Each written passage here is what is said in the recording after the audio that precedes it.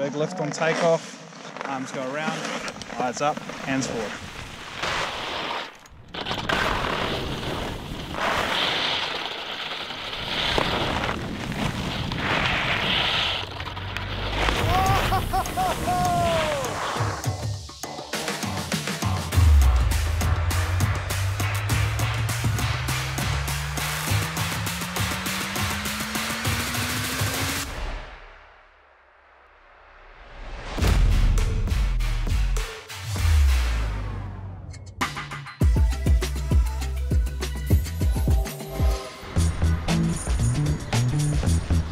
I'm kind of living all these lives at the same time. I have like 4 lives that I'm living at the same time. Secretly, I'm 60 years old, combined, experience-wise. No, but that's why every minute counts, you know what I mean? We're just going, going, going. There's very little wasted time, so it's good. It's a good thing. And also water. The next 2 years, I would say, are huge for me. Besides all of the actual contests that I'm working towards, X Games, World Championships, all of those big goals, I still want to retain a sense of self, and also don't forget to be a teenager, because I am 17 and it is important to do teenager things.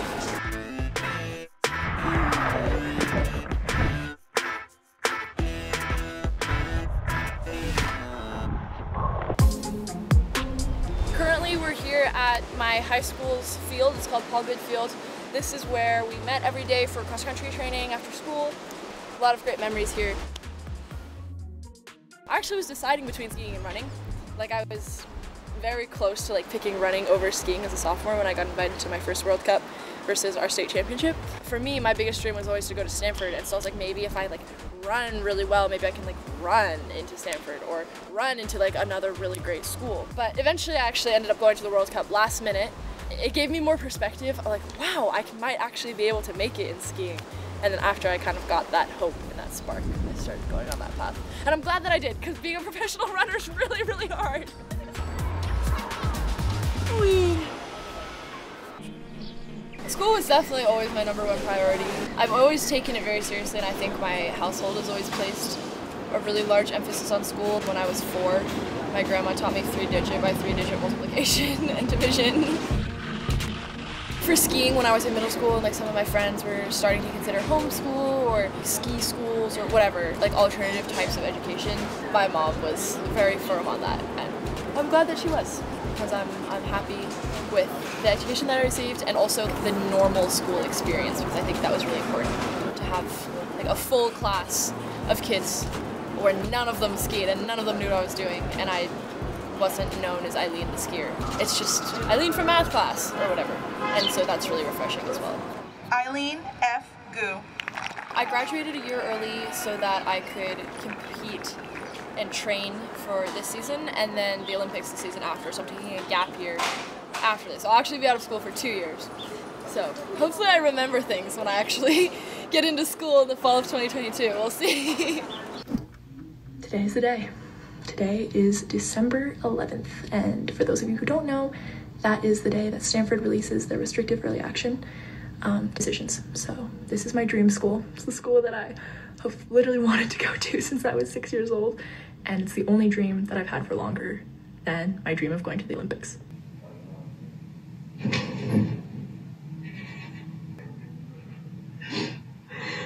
I got in! Oh my god, I got in!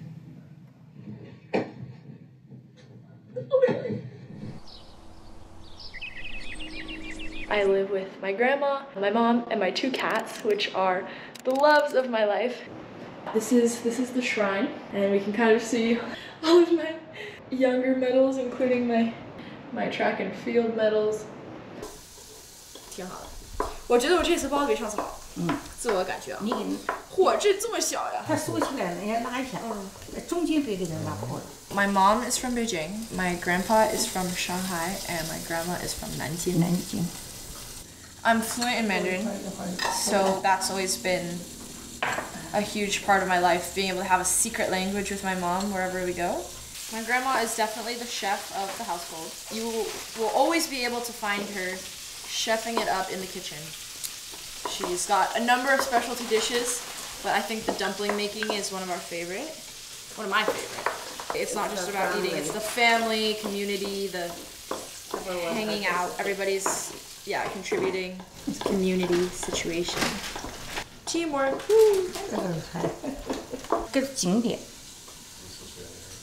She said it couldn't be done. And look who did it. 景点 Floating. It's very good. I love dumplings. 不行，就不要晒。 I always feel a little bit sad to leave, and even though I'm really excited always to go skiing or to go competing, there's just some kind of like a little bit of melancholy, you know what I mean? But it goes away quickly, and I'm definitely really excited to head to Aspen.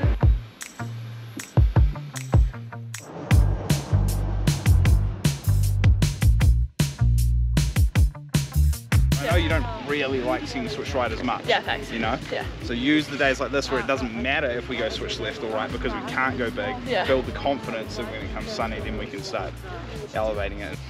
The plan is to ski switch over the right shoulder and hopefully make it up the wall.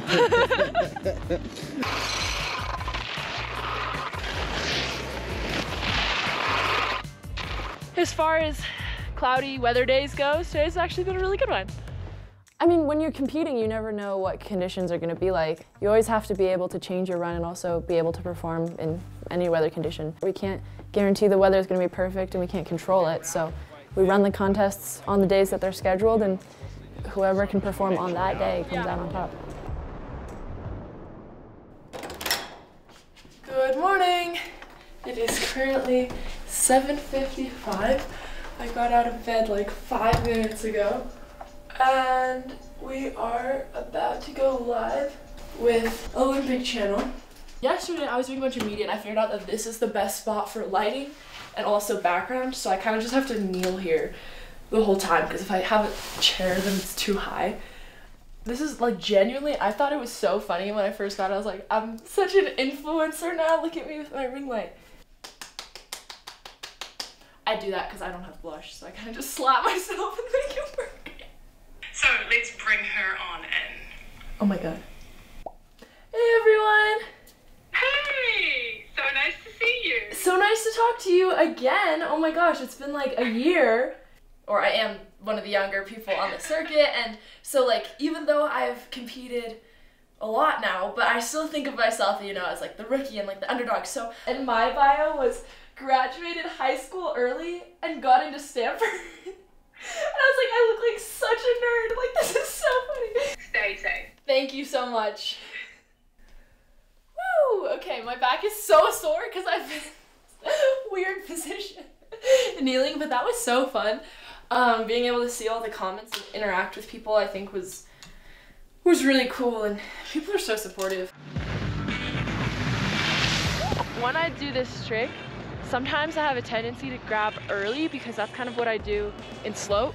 I like just use the grab to get me around, but in pipe, you can't do that because you don't want a deck.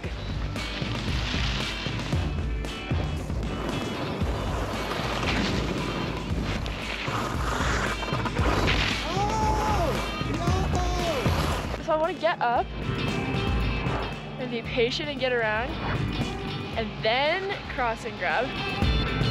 Set it a little harder, and then land hands in front. That's the goal.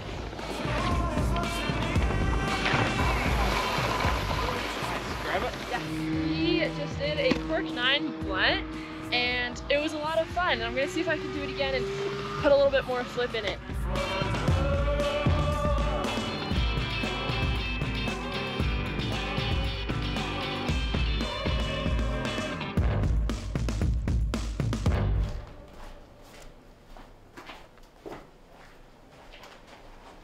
About a month ago, I just landed really heavily, like just directly on it. You okay? Like, I can feel it right now. It's like here-ish. Okay. Timber there? Yeah, that. It feels like there is a very restricted tight band of tissue just right under my thumb there. I agree. The reach forward is a killer. This is a pretty minor injury, I know, but like obviously I don't want to hurt my shoulders, so gotta be careful with that, and with that we will be starting training tomorrow morning. The move is we're gonna try a 7 with octo. It is a twister game. We'll see if I get it. Let's go.